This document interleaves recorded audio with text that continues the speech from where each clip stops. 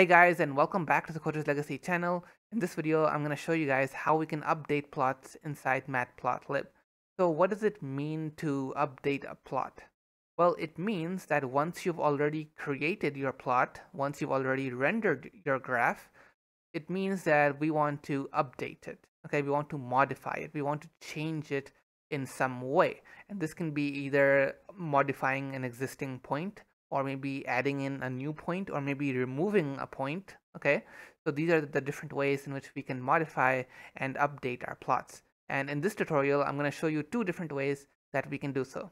Okay, and obviously one of these is the better approach, which I will mention by the end of this tutorial. Okay, so without any further ado, let's begin. I'll just create our figure and axis object first, and cool. And what I'll do is plot our line graph. Okay, and we'll use that. It's a pretty simple graph. But before that, I'm just going to store the values for our line graph in here.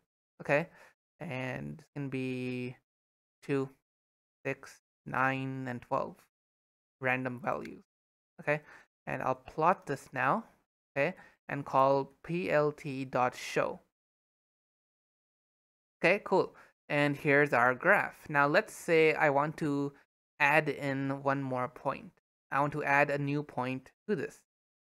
Okay, so what I can do here is say we are updating the graph now. Updating graph. And down here, what I'm going to do is first call axis.clear. Now what this is going to do is remove our graph. It's going to clear our graph. Okay, now what we're going to do is update the arrays where the data for our graph is stored. So we can do append 5 in here, 1 2 3, and then we'll append 5. And over here in the y, I'll append something like 11. Okay, and now what we'll do is axis.plot and replot this. Whoops. All right, so yeah, replot this. Okay, we cleared it, we updated the values, and then we replotted it. So if I run this code now, we get our nice graph here, and it has a new point. Pretty cool, right? Yeah, so that's basically how we update plots. Now, there is another way of doing so, but before that, I just want to show you a slightly better way in which we can update it, because doing it like this is kind of lame. Okay, we don't do it like this. We can use two techniques to properly update a plot.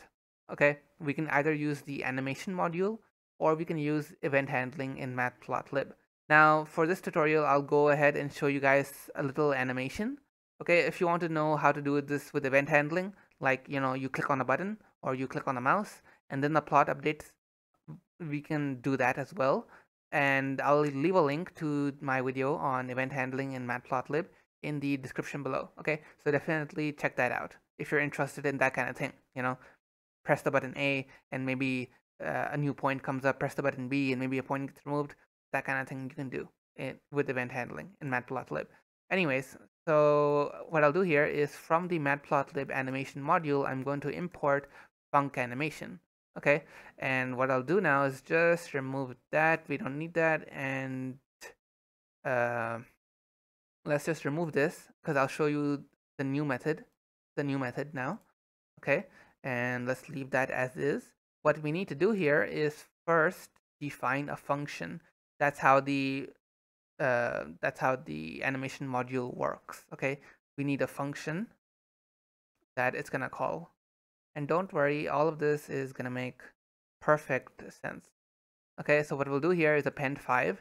We're still going to update the arrays with new values, but the difference is that instead of clearing the plot this time, we're gonna directly update it. Okay, now just watch and I will explain everything. What I'm doing here is storing a return object. I just called it ln for line.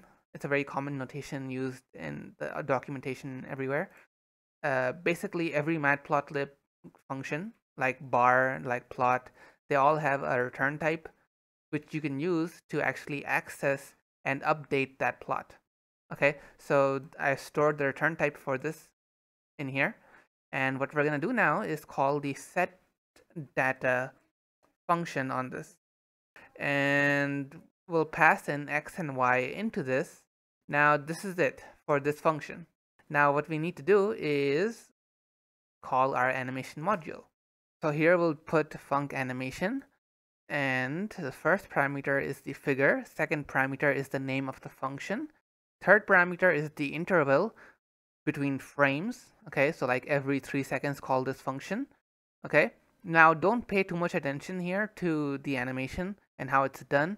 I'm just using it as a means of demonstrating how graphs are updated, because I don't want our graph to be updated instantly, which is what we're currently seeing. I want it to be updated after 3 seconds so we can actually see it change in front of us.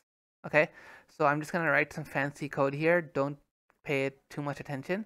If you're interested in learning more about this, then definitely check out my video on the animation in Matplotlib. Okay, it's gonna be very worth it.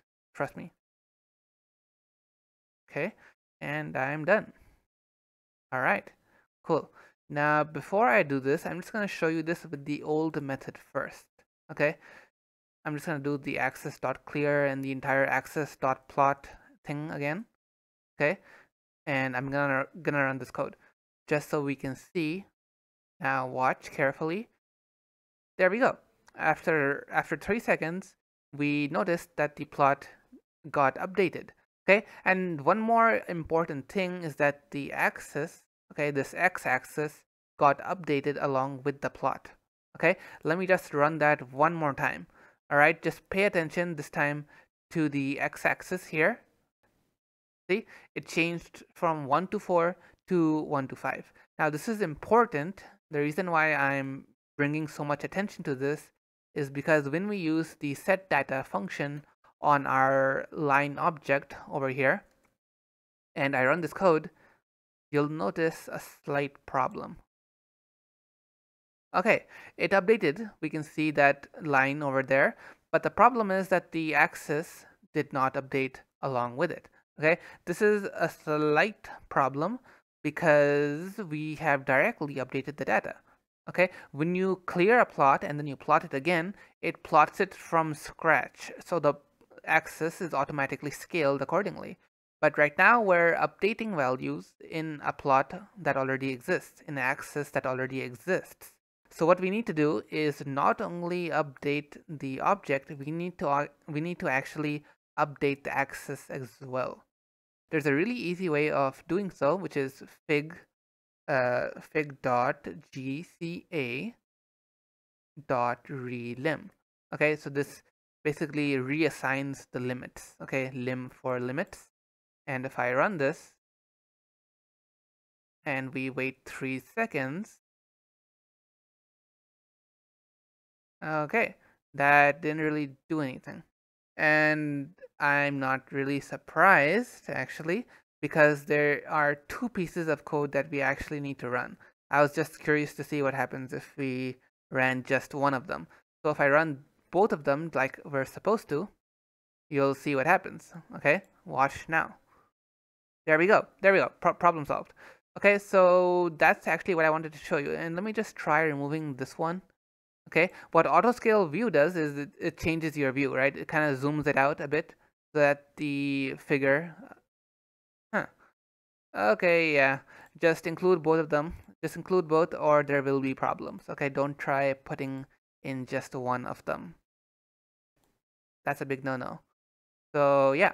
Now, what autoscale view does is it's in charge of kind of adjusting the viewport, so that you can see the entire graph. And in some cases, you don't even have to do this. You know, you don't have to do this because watch. If we just update the plot and it updates, what we can actually do is just navigate it. Okay, using the toolbar tools over here, so we can navigate it and actually see the whole thing.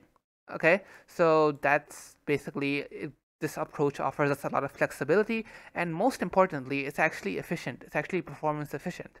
Because in the old approach, what we need to do is first clear the plot and then redraw the whole plot from scratch. This approach is much more efficient, and it's going to be your go-to approach in a performance-driven application. I think I should mention this, that the ways of updating different plots, it actually varies based off the plot. Set data only works for line charts. Okay, for example, let's say that we had a bar chart. Okay, and this returns to us, a collection of bars.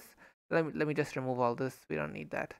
Okay, so in a scenario like this, what we would do, for example, if we wanted to like update the first bar, so we would do set height and then change the height like that. Okay, so you can access the bars by using the index numbers over here. Okay, and yeah, so the thing is, what I'm trying to say is that the approach is gonna vary a bit from graph to graph. Okay, and one thing that you can do in such situations is, update every graph like this. So you can use enumerate over here. This is just some intuition I'm trying to give you guys here. Okay, and then you can call some function here and then update it. Okay, so that's just something I wanted to tell you guys. Just don't try using set data everywhere. It's not gonna work everywhere. So always be sure to research the graph, the chart that you're using properly before you try updating it. Okay, now again, you could just go with the first approach and do the clear and then the plot, but that is not efficient and it is not the recommended option. Okay, so just keep what I said in mind. All right, and yeah, with that, let's end the video. I hope you guys enjoyed this video. I hope you guys learned something new today.